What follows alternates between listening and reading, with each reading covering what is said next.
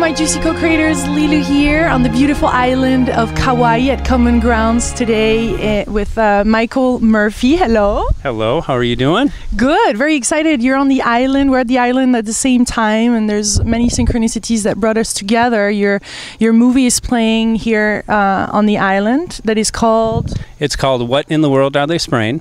So we're going to talk about chemtrails. This is a big topic right now all around the world. How many languages is your movie translating into? I believe it's been translated into about 9 or 10. It's been seen by millions and really created a worldwide movement to address this issue called chemtrails, but scientifically it's called geoengineering. So why are you so passionate about this topic? Why did you decide to do a movie? Have you always felt fascinated, and where does this come from? Not really. It was something I only became aware of just a couple of years ago, and geoengineering is defined as the artificial modification of the Earth's climate. So there's a group of scientists, corporations, and governments who want to alter our natural systems for many different reasons.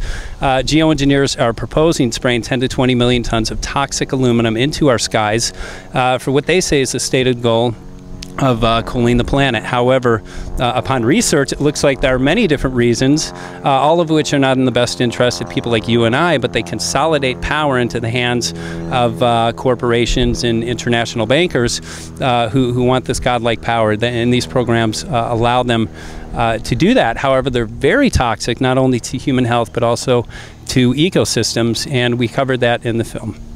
I love how we were saying that there's just a plane above our heads. How do we know that they're chemtrails versus regular trails? Tell us. Incredible question, great question. Always comes up. A contrail is short for condensation trail. It's natural and normal and has been occurring since airplanes have been flying. So when an airplane flies at a certain elevation, a condensation trail will occur from the heat from the engine. It's very similar to the principle when we're in cold weather and when we breathe. You can see your breath, but it quickly dissipates. Contrails usually dissipate in about 4 to 5 seconds. However, what we're seeing now on a worldwide basis are these trails that linger. They do not dissipate. They actually fall out and spread out and create an artificial cloud, exactly what geoengineers propose that they want to do, however, deny that they're doing it. Within the film, though, how do we know that they are these chemtrails or stratospheric aerosol geoengineering trails? We went around the world and spoke with scientists, even geoengineers, talking about their plans and proposals about the measurable fallout. And around the world, in many places, we're seeing toxicity of aluminum, barium, and strontium. And again, these match geoengineers' plans exactly. And in certain cases, we have seen such an increase, up to 50,000 percentage points of toxic aluminum in just 7 years. So that toxicity was not there before the trails were present. And again, it's exactly what geoengineers are proposing they want to do. We're finding the metals everywhere. Nobody has been able to source the metals anywhere else. And I think it's important to address aluminum oxide. And why is aluminum oxide toxic? When you see the film, you'll see we went to a geoengineering conference and spoke to the geoengineers and actually recorded them. But about 7 years ago, a group of scientists started questioning in Northern California why their forest was collapsing and why people were having difficulty growing natural organic foods. So they started doing pH tests of the soil, and what they found was really shocking. The pH of the soil was changing from their normal acidic soil to an alkaline soil. And we're not talking about just a couple of times the normal alkalinity. We're talking anywhere on the average of 10 times to 12 times the normal alkalinity. So basic science tells us that plant life that requires an acidic soil will start to die when the pH changes. Ironically enough, aluminum oxide will change the pH of soils when it falls. So they began doing additional tests to measure what was affecting these changes, and again found massive amounts of aluminum, barium, and strontium, which is considered to be the geoengineering footprint, because again that matches what geoengineers express what they urgently want to do, however deny that they're doing it. So it's deeply concerning. The forest collapse is happening at such an alarming rate, and there are many other consequences as a result of geoengineering programs. Geoengineers are very clear about some of these quote-unquote risks, that these programs will do, including weird weather patterns, which we clearly have seen, droughts in Africa and Asia. We've clearly seen ozone depletion, which we've clearly seen. So just from an environmental standpoint, these programs are very damaging, and we're seeing the results around the world from these programs. Human health implications are even more startling. Such as? Well, if we look at aluminum-related illnesses in the past year, they've been going through the roof, one of which is Alzheimer's. Which has been going through the roof around the world. In Riverside County, close to where I live, we've seen Alzheimer's go up over 260% in just 10 years. So that's startling. Respiratory mortality. After they spray these particulates into the sky, they do fall down into the air that we breathe. So it does enter into our system. So I spoke about respiratory mortality. It's gone from number 8 on the list of mortality down to number 3 in just the past 6 years. Down. Yes, so it's increased. So it went from number 8 on the list, now it's number 3. So aluminum is very toxic. We've interviewed many physicians about this. Barium, which again is being found in very high levels, not only in our rain and snow samples, but people have been getting tested, blood tests and hair follicle tests, which have revealed very high levels of aluminum and barium. Barium's very toxic. We've spoken to a number of emergency room physicians during heavy spray days when you see the trails and eventually it blocks out the sun. I've been told that emergency rooms get packed with people that have burning eyes, irritability, headaches, nausea, but then barium not only lowers our immune system, it also creates high blood pressure. So during heavy spray days, there's a greater frequency of heart attacks and strokes. What is so? Let's say what is the cover-up from politicians and from the government about this? How do you justify why are they spraying some things for global warming reason? You're saying, and this is their cover-up. Well, I'm not saying for global warming, but geoengineers are proposing these programs, stating that they want to put this reflective material, which is primarily aluminum, to reflect the sun and save us from the supposed threat of global warming. However, NASA studies show that putting aerosols into our sky will actually warm the planet. We've seen nighttime highs increase since they've started these programs, and typically on a heavy spray day, we will see cooler temperatures during the day, but warmer temperatures in the night. So we believe that's a cover story. If you look into weather control and weather modification, it's important to note the involvement with the HAARP system, High Active Auroral Frequency Project, I think I said it correctly, which requires a plasma sky.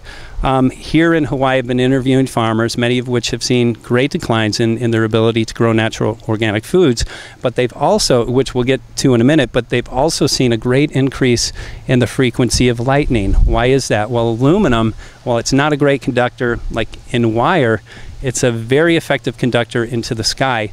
And again, the HAARP requires a plasma sky. Aluminum sprayed into our sky would create that plasma sky. And geoengineers talk about their ability to heat up over 400 square miles of our sky. Why would they want to do that? Well, if you heat up our atmosphere, you can actually create high pressure systems and low pressure systems and steer the storm. So we know that barium is a desiccant, so if barium is seated on top of clouds and other material that they're seating on the clouds, you can actually move moisture and then steer storms. We cover in the film a document called Owning the Weather by 2025. That's an expressed interest of our military. So what they're doing, I think many of your viewers probably know about the GMO seed issue, which you've probably covered, especially Monsanto. Yes, Monsanto. Not too many of they're not our friends, are they? You tell me they're your friends? No, they don't like me too much because there's a link to geoengineering. But getting into what's happening with the weather, it's very similar to what's happening with the GMO seed market. What we have are corporations with the seeds who have genetically modified the seeds. Why? so that they can gain money and power off of it. And if they completely control our food supply, people will not be able to grow food naturally like we see on the trees around here. People can eat and be free from the system. Corporations do not benefit. They don't gain power from that. Same concept with weather control. If you control the weather, you can control everything, not only food supplies, but political systems. So that's what we see happening, a corporatization of our natural systems. We have corporations who are usurping the authority of things that were under dominion of our Creator.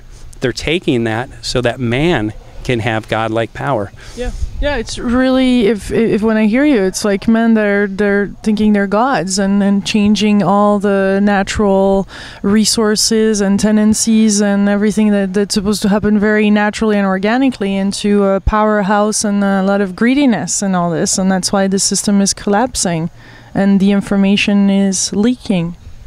Well, you're absolutely correct. That's what's happening. They're desperately going for this godlike power, but people like you addressing issues like this, and many people here on Hawaii who have stood up to address this issue. We're working with the City County Council. You had mentioned politicians, and I think it's important to address. There have been numerous congressional hearings on the issue of geoengineering.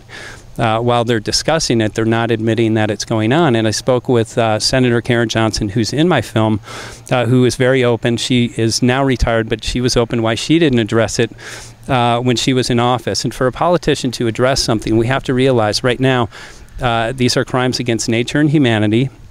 They're not only destroying human health, but ecosystems everywhere.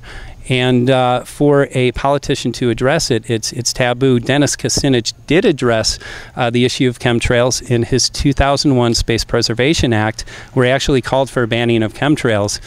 Before the bill went to the floor, that area, the area about chemtrails had been removed, and there appears to have been a lot of coercion. So, but we do have politicians who are addressing it. We went to Washington, D.C. in my film, many of which ran when they heard the issue of geoengineering. They were very friendly until we brought that up, and then they literally ran, and that was a part of the film that impacted many people. However, it is being addressed now by politicians. We actually are working with the county of Maui, with the county council, on what's called the Clean Sky Ordinance, and that's an ordinance that will ban geoengineering programs on and around the county of Maui. So we do have a sponsor with it and political support. We've had also members of the government in Maui who have performed rain tests, and which has shown contamination of aluminum, barium, and strontium. And again, that appears to be the chemtrail geoengineering footprint, the fallout from these programs. Tell us about the coconuts in Maui.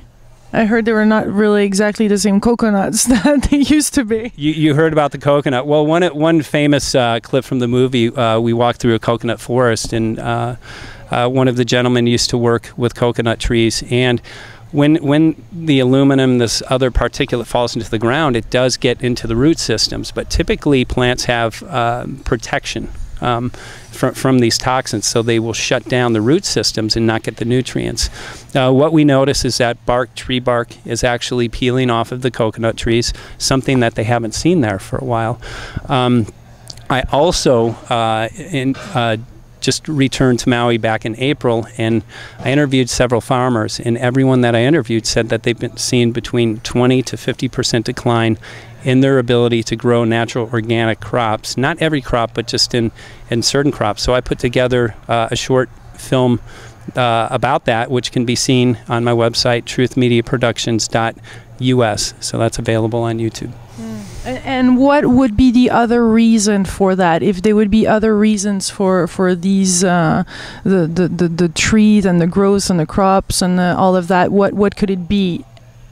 Something else than those chemtrails? Right. Well, it could be many different things, but we're seeing this on a worldwide basis, and the contamination is there. Deborah Whitman of Environmental Voices has actually taken tests of the tree bark, and she's found these toxins in the trees. So they are soaking it up. They are being affected by it. So it appears that this is conclusively what's happening. We do know that the pH is changing, and we do know that's devastating to the environment. And it's so hard to believe that somebody could do something with such devastation. But I think it's important to note what's commonly referred to as the Galilean dialectic, problem, reaction, solution. We know that our soils are being toxified with aluminum. We know that people are having trouble growing now natural organic foods. This is going to shock you. There is a new aluminum-resistant GMO seed. It's owned by the USDA and the department and the Brazilian government. So they seem to have a solution for this problem that's been created. How far would you go in the conspiracy theory then? How far do you put this? How big is that for you? How devastating for humanity is it? I wouldn't call it a theory. It is a conspiracy without a doubt, and there definitely is a well-funded science called geoengineering. Bill Gates is even publicly on the record for funding these programs. So in terms of theory, I would call it a conspiracy fact. How devastating is it? I believe that there's no greater threat to the planet, human health, and our ecology other than nuclear fallout than these programs. And it's up to those of us who love nature, who love natural systems, to fight for this. And we have to realize, just like our food supply, we have to stand up and say, no, we want our ability to grow normal, natural food. Bottom line is this: each and every one of us has a right to breathe fresh air. And whether you like it or not, it is a fact that geoengineers are planning on putting these toxins into our sky. There's no question about that. What is there for us to do on an individual basis, on everyday life, people? What can we do? Yeah, I think that's a great question. There's so much that we can do, and bottom line is this issue affects each and every one of us, and geoengineers want to completely cover our skies so that our sun is completely blocked out. So I think because although the film has woken up millions of people, we still have millions more that need to be awakened. So I think doing what you're doing, talking about this, getting the word out, is very important. My film, What in the World Are They Spraying?, has been very instrumental in waking millions up around the world. So I think it's important that we get a copy of the film, and I've lifted the copyright on the film. So once you purchase it, we encourage you to make as many copies as possible. Become an activist. Get the word out. If you already know about this, and if that is not your forte, there's many different things that you can do. We have attorneys now who are starting to file lawsuits. And again, awareness, political action, and I think I ask people to look into their heart and see what their gifts are and address this in some capacity. And I think that's really important. There's some petitions going around too? There are many petitions going around, and I think that's one of the thousands of different things that we can do. Bottom line is we do need to become active. We do need to get out into the public, create an awareness, but then also meet with our local politicians. And I think just like in Maui and here on Kauai, we're starting the Kauai Clean Sky Ordinance as well. And we're hoping to use Hawaii as a model. So I think it's important to go bring the information, not the conspiratorial, because there's a lot of deceptive propaganda and misinformation out there, but it's important that you go in with the term geoengineering and go in with true facts. And we do have contamination. We do have geoengineers on the public record talking about their plans and proposals to do this, but the contamination cannot be refuted. It is there, and it unfortunately is devastating our environment.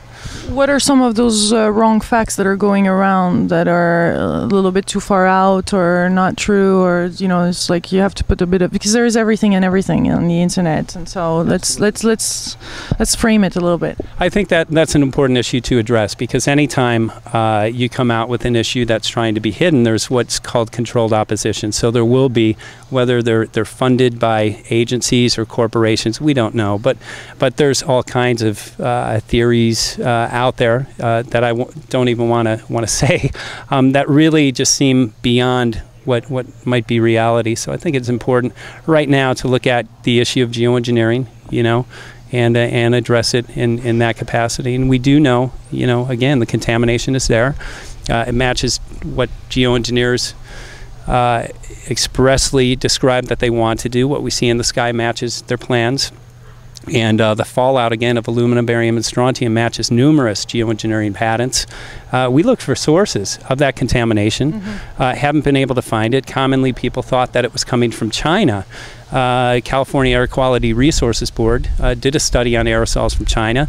Those metals were not amongst that. So it's interesting. We've seen aluminum increases as high as 50,000% just in a couple of years. So we definitely have the contamination, toxicity, and whether you like it or not, geoengineers are planning on doing this and planning on dumping more aluminum into our atmosphere. And we need to stand up and say, no, we want things back in their natural state. Would you call it a genocide?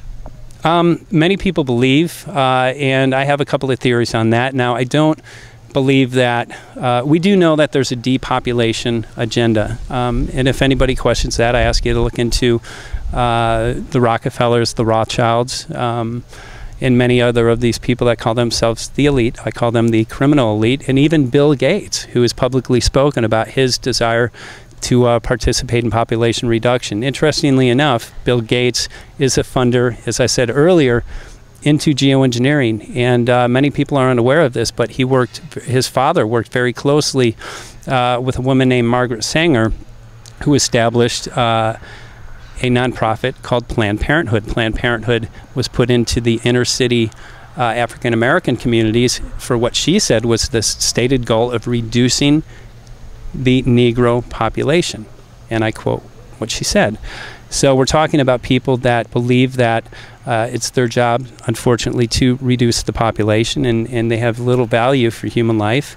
And we are going in, unfortunately, to this agenda. So those of us who love life, who value natural systems and value natural foods, I believe it's incumbent upon us to address this, not in a fearful way, but in a way that's productive and in a way that can create an environment where we are not subject to these crimes. But without a doubt, there is a depopulation agenda. I'm aware of that.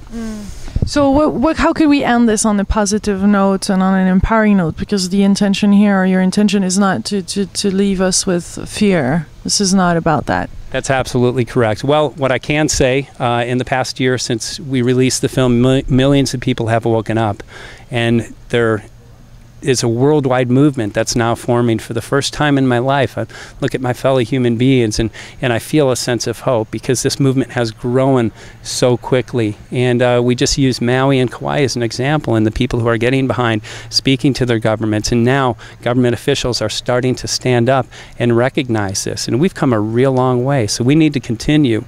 And bottom line is this: the Earth cannot sustain these programs for much longer. I've spoken to many scientists. They don't know how long, but they say it is not sustainable. So my greatest hope is not only in what I've seen in the past year, but this movement continues to grow, and many people notice the crisscrossing streaks that are above them. And once you're aware of it and you see that, it's very hard to ignore. So on a positive note, I've never seen a movement grow so quickly, and I've never had such great hope in my fellow human beings.